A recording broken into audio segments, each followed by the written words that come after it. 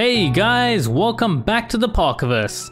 This week, because I was asked by one of you guys on how you can add more fonts into KWGT, I thought I'd put together a super quick guide on how you can do just that, giving you access to hundreds of different fonts within KWGT all for free. But before we jump right into it, make sure to like and subscribe to get more Android tips, tricks, and customization videos.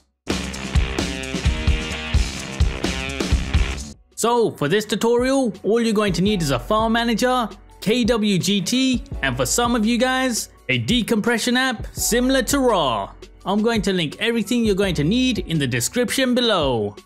Now typically, when you open KWGT and head over to a text item, the font styles available there are quite limited. That is, unless you're like me and have a ton of KWGT packs installed.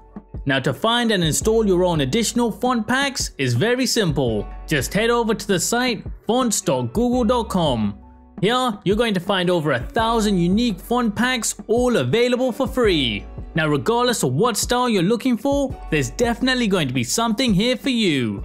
So feel free to browse around until you find something suitable for your setup.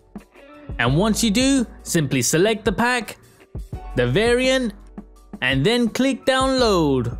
Now expect all of the font packs to come in a zip file, which we're going to need to extract. Now here, because I'm using a Samsung phone, the built-in file manager can extract the files itself. However, if yours can't, simply use the decompression app, RAW. After which, we want to cut and paste all of these extracted files straight into KWGT's font folder, just as I'm showing on screen.